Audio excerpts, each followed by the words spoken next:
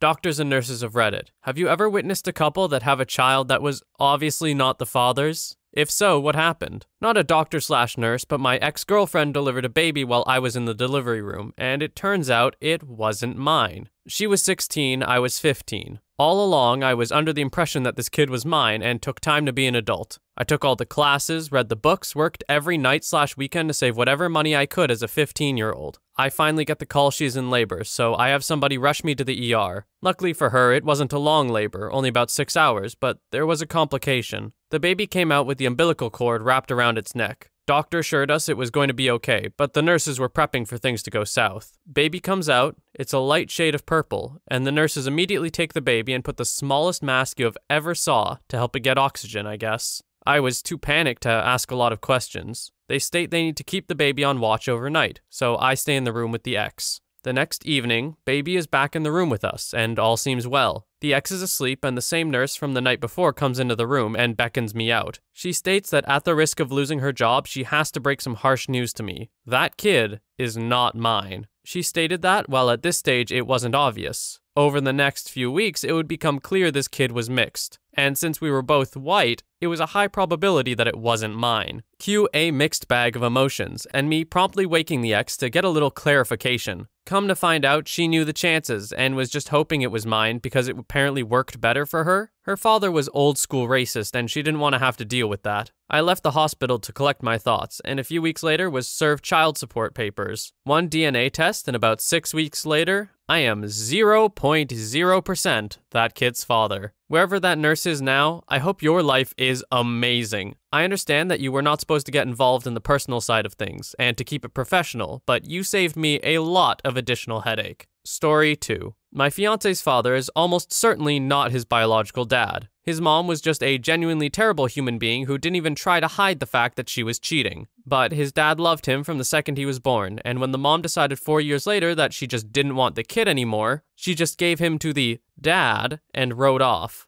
Jay's dad ended up getting married, and they tried for kids before finding out his sperm count was too low to ever father children. They ended up adopting many years later. He sat my fiance down when my fiance was 13 and told him the truth, that if Jay wanted to test, they would, but it was up to him. Jay cried and told him that he just wanted him to be his dad, and that was the end of that. Edit, I had originally put real dad instead of biological dad. Changed it when several people pointed out that the man who raised him is most certainly his real dad. Story 3. I know a girl who is pregnant with her boyfriend's best friend's baby. He found out there was a possibility about a week before she gave birth. I went up to see her once he was born, and he looked just like the friend. There was no question. I broke the news to her boyfriend, and he was absolutely devastated. His parents were heartbroken and super pissed. They had bought the girl everything she needed, including a $500 car seat/stroller set. She refused to give anything back. She started up a relationship with the friend immediately after having their child, and they're still together a decade later. But the kicker for me has always been that the boyfriend and best friend were next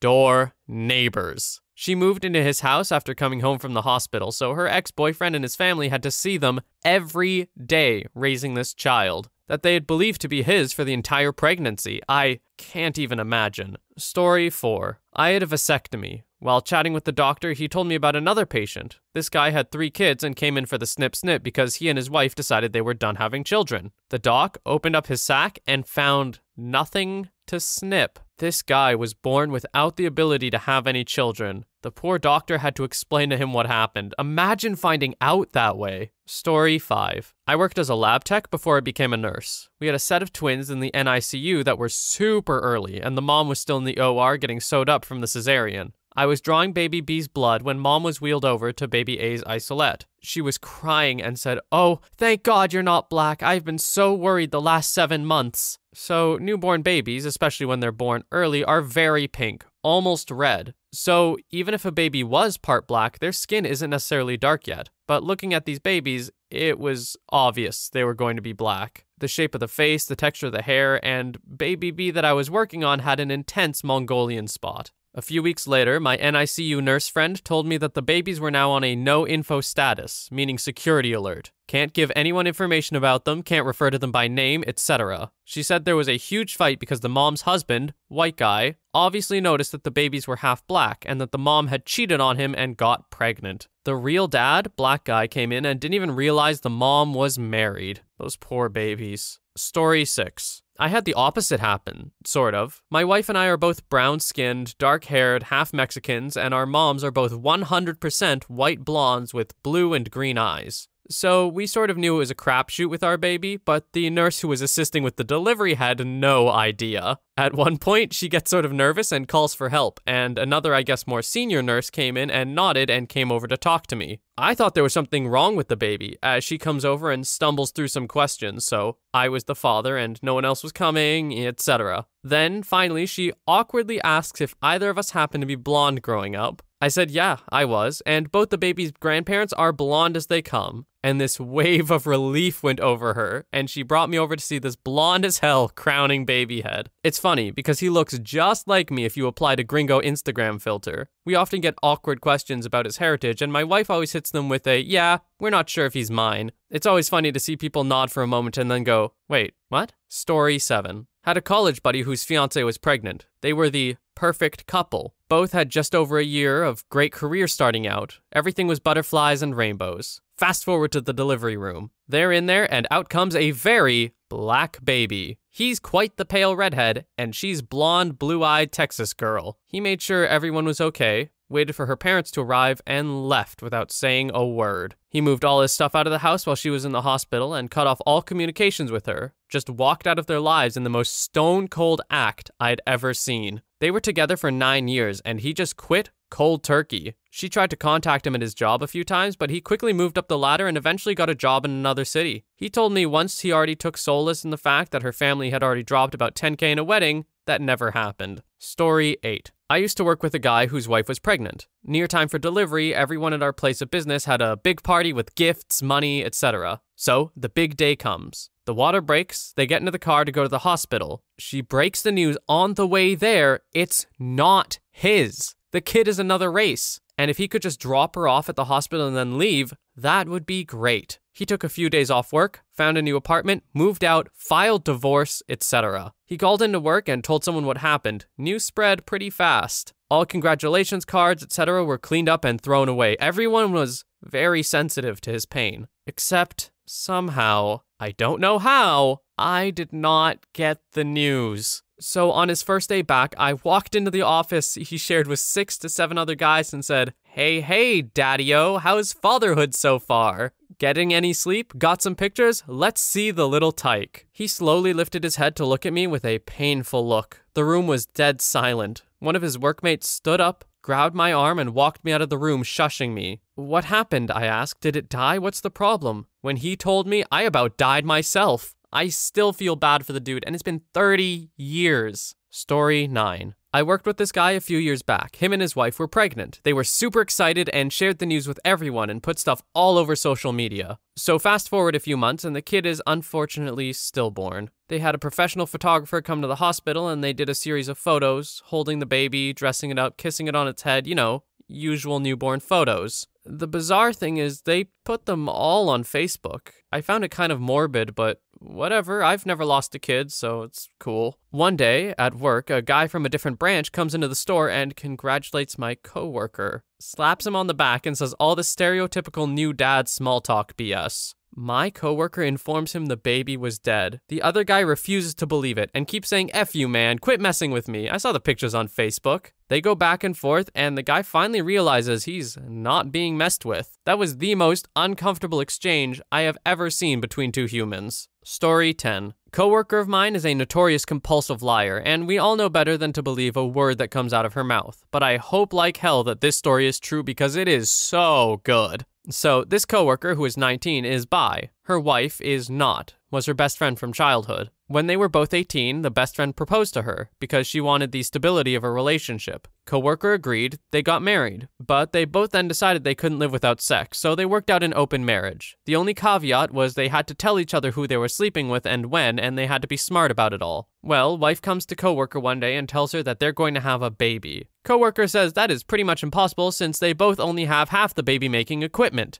Coworker has also not heard that the wife has been sleeping with anyone recently. Wife is then forced to admit that she's been having an unmentioned affair with the coworker's twin brother, and that since he's the only man she's sleeping with, he's the father. Coworker calls her lawyer that day, and lawyer has divorce papers drawn up by 9 p.m. to serve the wife the next day. I was about 70% on board with this story because, again, we're dealing with a known compulsive liar up until that detail. This all went down on a Sunday. I'll admit that I don't know much about lawyers, but I doubt they're going to prioritize a 19-year-old's divorce papers over enjoying their weekend. The best part was that I went on break about 5 minutes after she did, and she was on a phone call, or pretended to be on one, with her lawyer for half her break. None of this was ever mentioned again. Story 11. I used to work in the newborn nursery at the hospital. We got the babies right from delivery, cleaned them up, footprinted them, checked vitals, etc. Dads usually came in with the newborns. This dad comes in with this baby. Dad is white. Mom is white. Baby is obviously not white. The dad was very quiet, standing next to this baby, watching us clean it up. He says quietly, "I don't think this is my baby." You could tell he was absolutely devastated. We advised him not to sign the birth certificate until he was sure.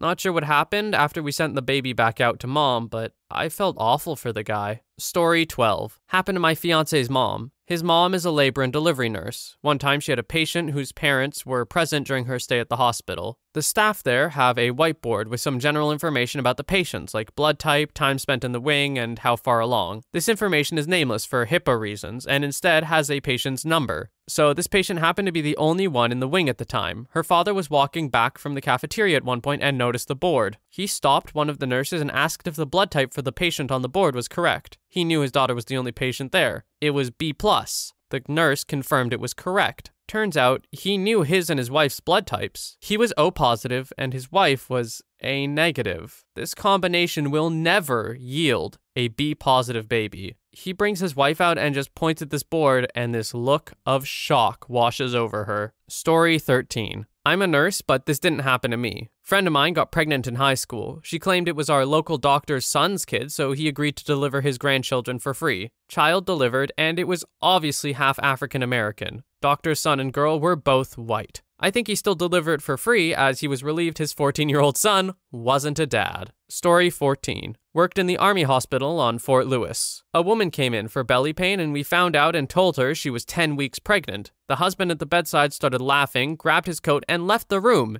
Explained to us that he had been in Afghanistan until 3 weeks ago. He looked back at her and just said, "Well, that's Brittany." I always liked how classily he left her while she just stared silently off into space. Story 15. Not quite sure what you're asking, but in the same vein. I'm a nurse in a level 4 neonatal ICU. We service the sickest of the sick from our state and the surrounding states, so we see it all. We had a baby that was sick as snot. Lo and behold, we discovered its blood/spinal fluid, etc. was septic with herpes. In most babies, we avoid this by treating the herpes while the mom is pregnant. In this case, the mom didn't even know she was a carrier, so where did it come from? This was the awkward and sickening moment where everyone in the room realized where it came from. Turns out the father had an affair and contracted the virus from his lover. So yeah. While this woman's baby is on the verge of death, she finds out her husband has been cheating on her and his cheating ass is the reason their baby is sick. Story 16. My best friend was dating a girl and knocked her up. They got engaged and planned to get married right after the baby was born. There were about 10 of us in the waiting room waiting for her to crank out the baby. It was essentially her parents, his were in another state, some of her friends, and some of ours. After sitting there for about 2 hours, he walks out with a smirk on his face and says, "Let's go." We all thought something horrible had happened. His friends ask how the baby is, and he says, "Fine, but black." He mentioned for us to go, so we followed him. In the parking garage, he tells us to follow him to his apartment.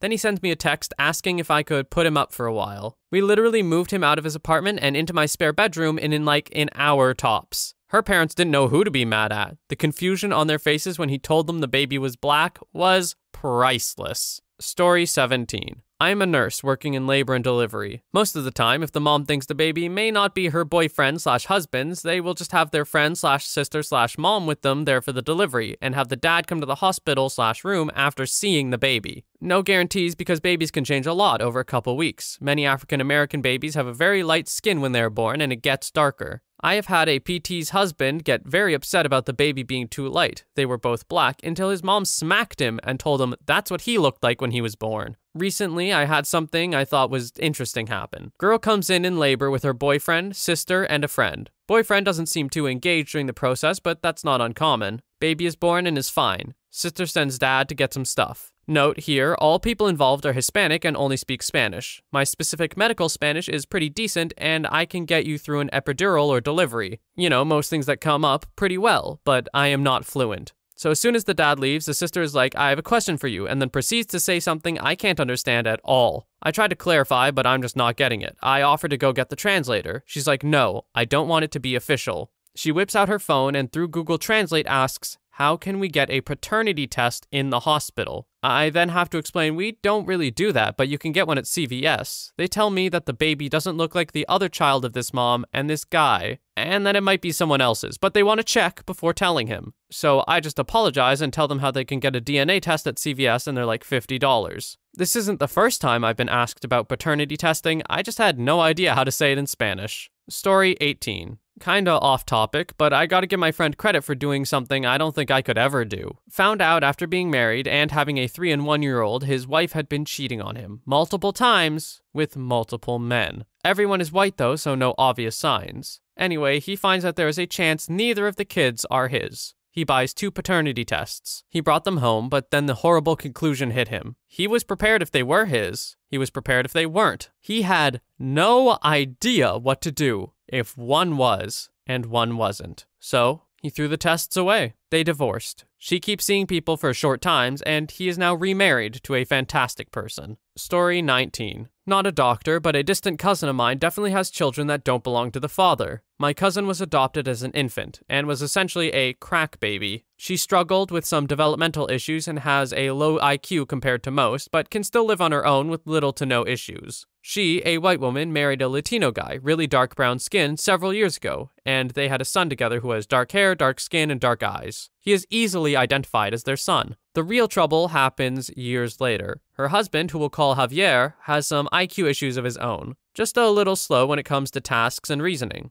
Anyway, Javier is in the military and gets deployed internationally for about 6 months. When he comes home, his wife is about 4 months pregnant. You do the math. He still believes the baby is his own, even after it's born with pale skin and blonde hair and blue eyes. If that wasn't bad enough, it happens again 2 years later with another baby. Same blonde hair and blue eyes. Everyone knows she slept with a different man. It was actually her high school boyfriend. But Javier still thinks the children are his. It's kind of sad, but at this point, there's not much you can do. He raised the kids as his own. Story 20. If you guys are enjoying this thread, you should watch Lauren Lake's paternity court on TV. My favorite case was one where the female spent almost the entire 25 minutes going over all this proof that the kid was his, using facial similarities, swearing up and down, and even bringing in witnesses at least that she was of a good character and wouldn't cheat. She even straight insulted the guy, saying how crappy he is if he denies his child and won't grow up, etc. Through all of this, the guy just stood there quietly, not saying a word, not defending himself, nothing. Finally, the judge asks if he has anything to say or would like to plead his case. He motions to the one thing on his desk, a manila folder. Plaintiff takes it to the judge. She opens it, reads for a minute, then dismisses the case in favor of the guy. Turns out he had been deployed overseas in Afghanistan during the year before and during the entire pregnancy and birth. He came home after 4 years and was introduced to his 2-year-old child. Story 21. Neither a doctor or a nurse, but a good friend of mine was out of the country on emergency with his work, and I ended up bringing his wife to the ER. My friend and I are, even still, best friends, and all of us went to high school together, and I had no idea his wife was unfaithful. However, I was in the delivery room as she didn't want to be without anyone there. Baby came out straight Asian. I knew, the OB knew.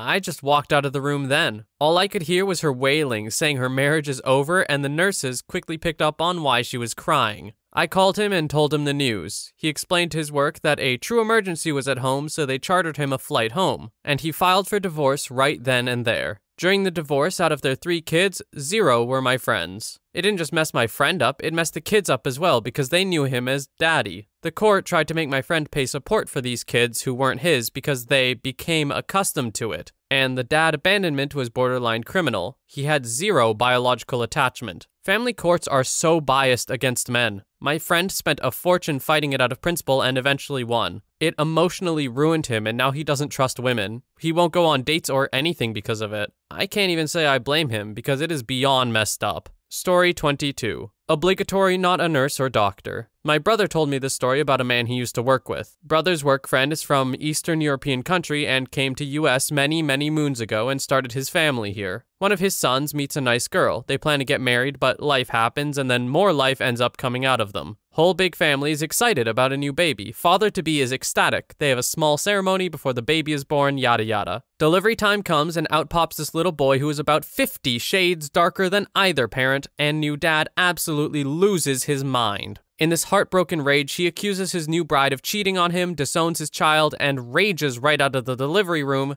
leaving new mom alone with her mountain of shame. This guy returns to his family and continues his hate-filled rampage, and exclaims to his family that his whore of a wife had cheated on him because the baby looked nothing like him in skin tone. The family is shocked. Never would have believed this sweet young thing would do that to their son. Absolute shame and misery all around. Well, sitting in a dark little corner of the room, little tiny grandma chirps up and has a story to tell. During some war or another, she had a great summer with a French soldier, a black French soldier. She got pregnant and he got sent home, and back then you kept the baby and hoped your family didn't murder you before you could abandon it somewhere. She ended up meeting her husband shortly after getting pregnant, and things just progressed as if it was his child. And wouldn't you know, the thing popped out white as snow, and she breathed a sigh of relief because this was going to be the easiest lie to keep ever. So this poor bastard has been carrying around this super melanin gene his whole life, and got his wife pregnant, and it decided to all come out on his sweet little boy, who he now has to go crawling back and reclaim.